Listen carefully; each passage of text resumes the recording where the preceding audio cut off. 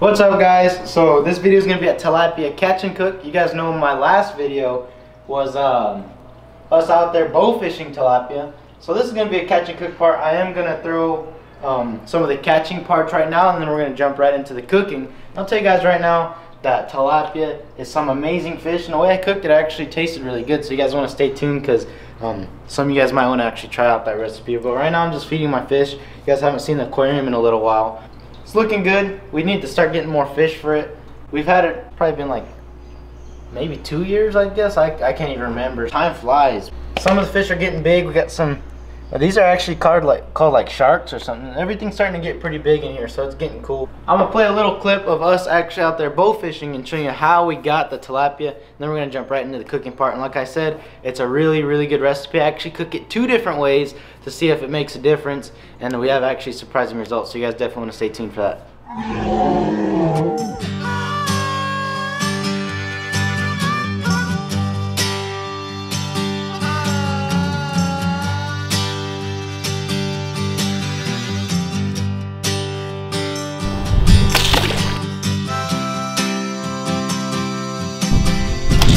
Oh, you got him, you got him.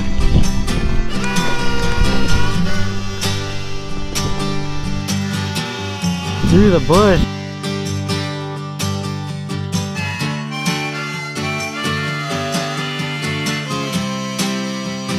Jeez, holy cow. Oh my gosh, hold up, let me put my hand next to it. Look at the size of this one.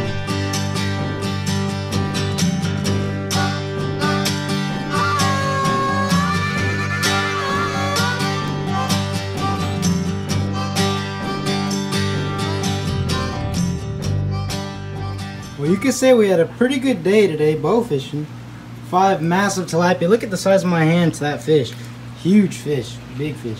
Alright guys, we're back now. If you guys watch our last video, you'll see that that was the only tilapia we got on film because Senior was following around Juju, and it's one of his first time bow fishing, and it's actually very difficult. Bow fishing is extremely difficult. When you first get into it, you're going to miss a whole lot. So I challenge you guys to go out and try it. Super fun. Tilapia is great eating, so we're going to go ahead and cook it up right now. I have a feeling it's going to turn out good. I've tried cooking them like this before, and it usually turns out amazing. So let's get right into it. And we got some massive tilapia. That was actually super cool. So now I'm going to cook them. I'm going to cook it 2 different ways. Recipes are going to be slightly different. I'm going to bake one, and I'm going to cook one on a pan.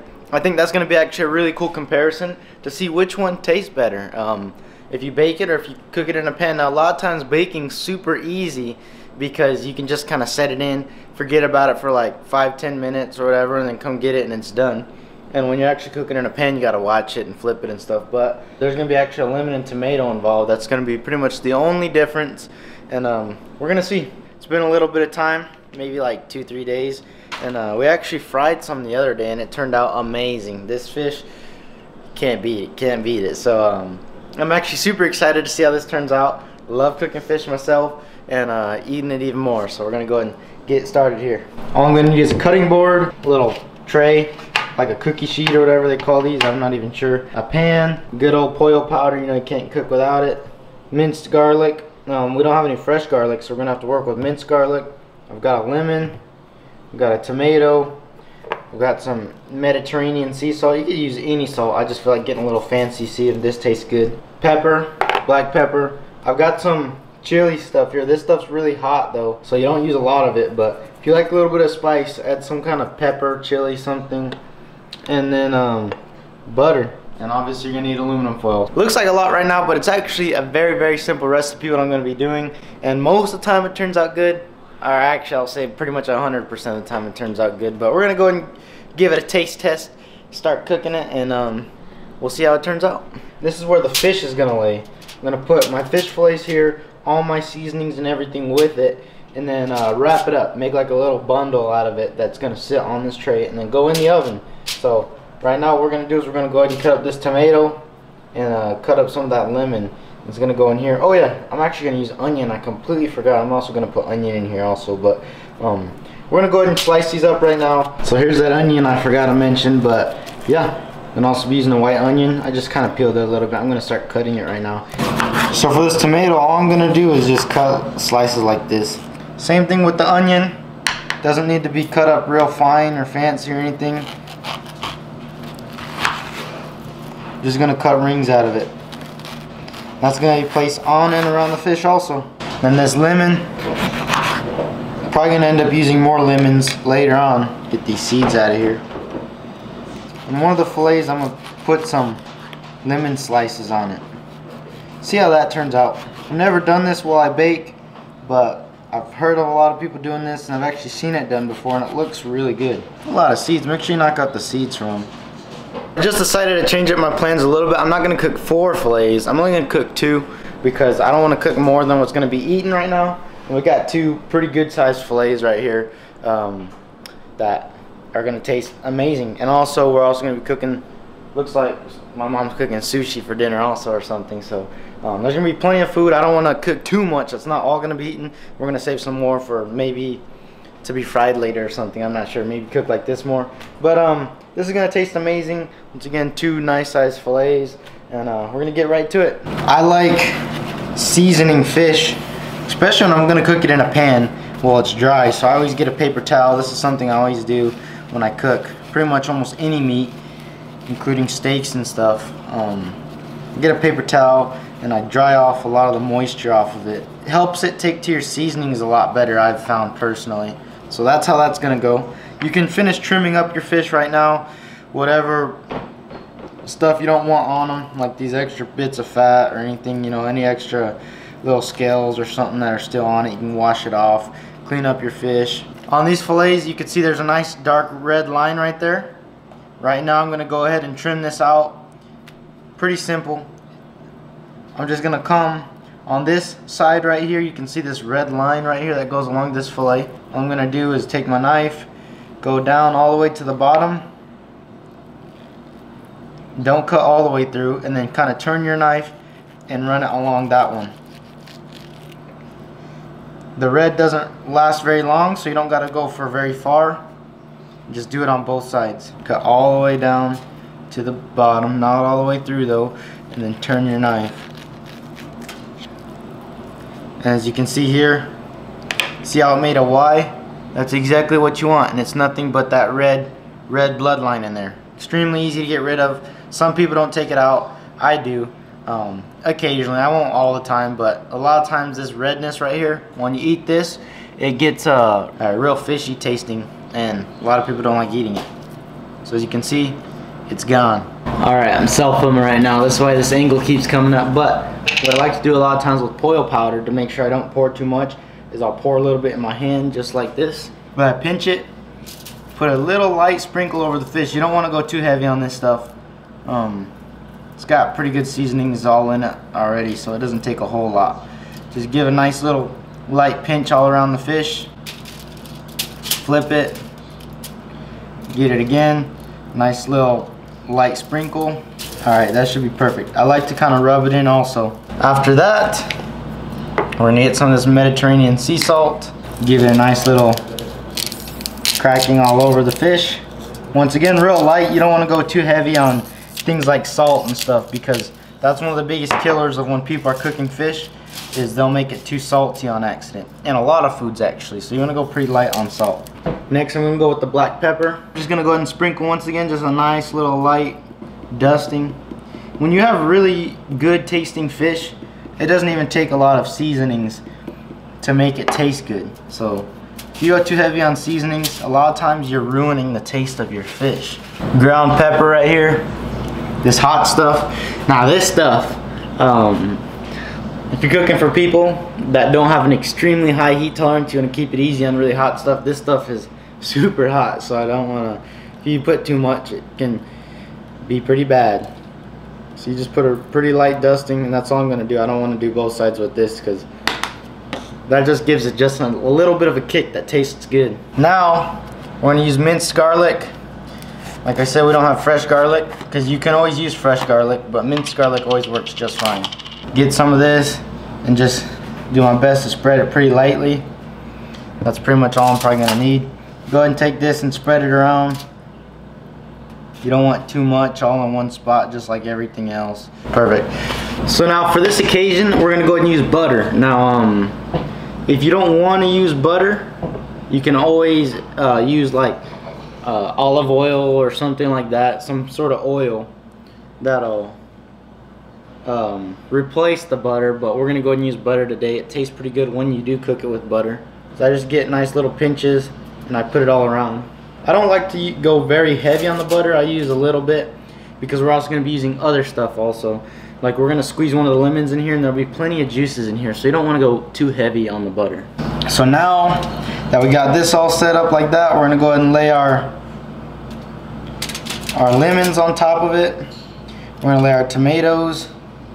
Boom, boom, boom, just all around. Doesn't really matter where. And our onions, just all around. Once again, doesn't matter where. So now that you got your whole thing set up, squeeze some lemon juice on and around. And this was a pretty juicy lemon. And now all you do is wrap it. This is how I like to do it. I put it in a little wrap. A lot of times there's a lot more fish. I usually cook more than one fillet, but this works for now. So what I'm gonna do is I'm gonna go ahead and preheat the oven to 425 degrees, and it's gonna cook actually super fast. To be honest, I probably need to leave it for like 5 minutes to 8 minutes, but I'm gonna go ahead and leave it till I'm just done with this fish. Probably about 5 to 10 minutes. I'm gonna go ahead and get this other fillet ready, and also the pan ready to cook it on the pan. Same seasonings, same everything, but it's gonna be in a pan this time. There goes our fish fillet. I'm gonna lower the heat a little bit, it's getting too hot in there. While that's going, go ahead and spray some lemon juice on your fish fillet. Along with that, I'm gonna go ahead and put some of that minced garlic on top of it. As you can see, it's already starting to cook on the bottom. So I'm gonna go ahead and flip it right now. It's been sitting like that for a little bit. Here we go. Let's flip her.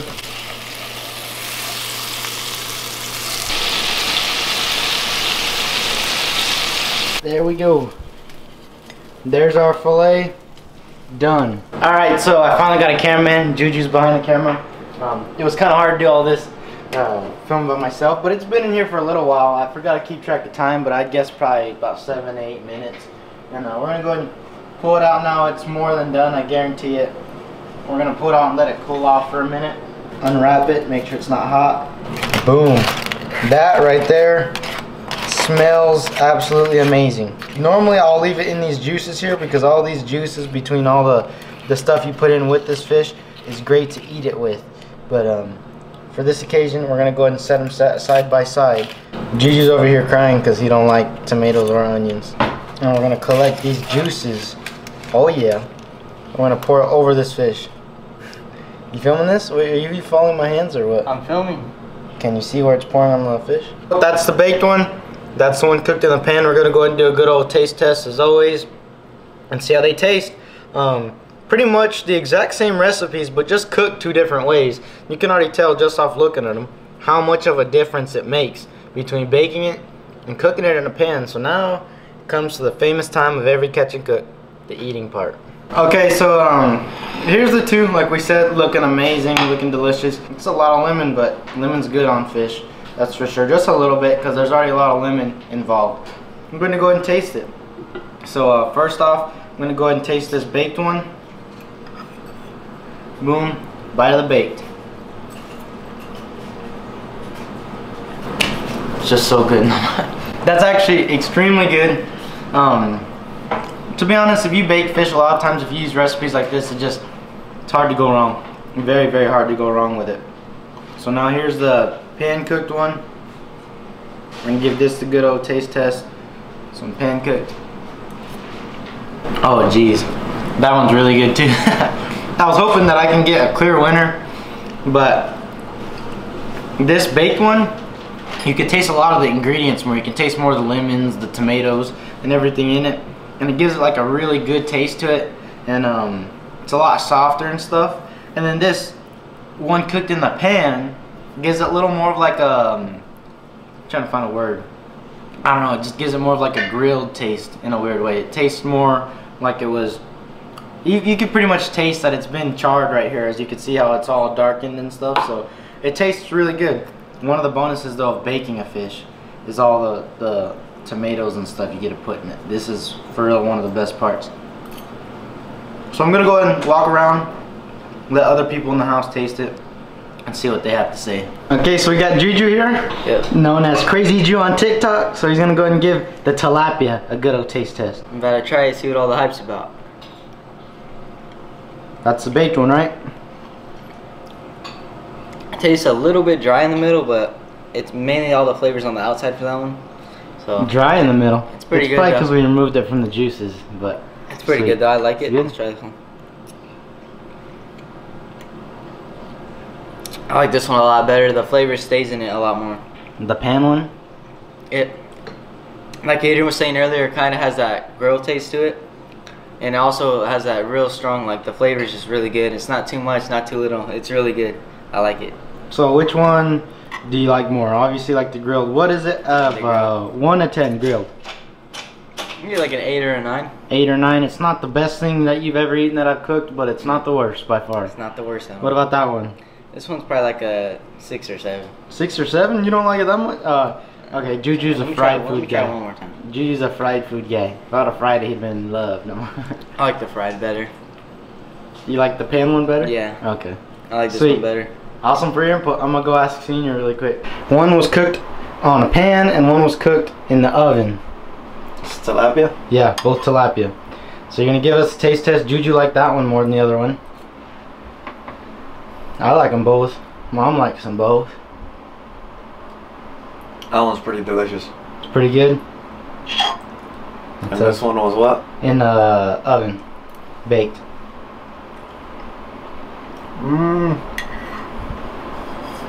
The flavoring is really good, but this one seems like a little bit more dry on the inside. Dry? That's what Juju said. I think I cooked it too long. It's a tiny bit more dry, but this one's nice and juicy. I think the problem is that I cooked that one too long, because that's only one fillet and I still had it super hot, and that one was in the pan. So that one ended up sitting in the oven just a little bit too long. I think that's what made it dry. Yeah, but overall pretty delicious. Check it out. We're editing here. This is the actual video behind the scenes. Yep, behind the scenes of the editing. I work on it a little bit. Adrian works on it. We try to get it done. But yeah, delicious tilapia. Awesome. One of my favorite. It really is. Awesome. It's up there next to crappie. Like, it's pretty good. So out of 1 to 10, what would you rate the two? This one right here, I'd give it about an 8. Just because it has that tiny bit of dryness, and I know how good you can cook that. This one I'd give about a 9. Yep. You get a little more like a grilled taste in a weird way from that one, huh? Pretty dang good. Yeah. It's delicious though. Awesome. Can't complain. Delicious. Alright, thank you.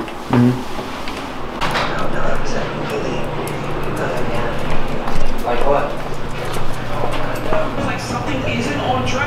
Both fish actually turned out really good. Both recipes. I highly recommend you guys try them. But if you do bake it, make sure you don't bake it too long. Now the problem was, because it was only one fillet, usually I cook a bunch, so I'm used to leaving it in there like 10 minutes or so. That one, I would say probably even just 5 minutes or like 4 or 5 minutes. It cooks extremely fast since it's only one little fillet, and obviously the more you put in, a little bit longer it's going to take. So that's why it's a little bit dry, is because I think I overcooked it just a tad bit. It took a little bit longer than I thought, and it's how it goes sometimes. You live and you learn. But still, normally that recipe, if you cook it just right, is amazing. But obviously everybody liked the pan one a little bit better.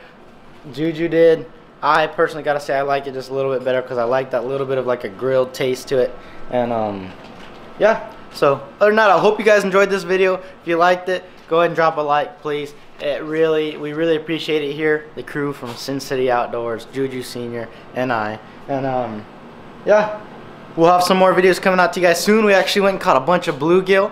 Those bluegill, we're also gonna do a catch and cook on them. We're gonna see what we're gonna do with those. Bluegill turn out amazing. Also, I made some bluegill sandwiches a while ago.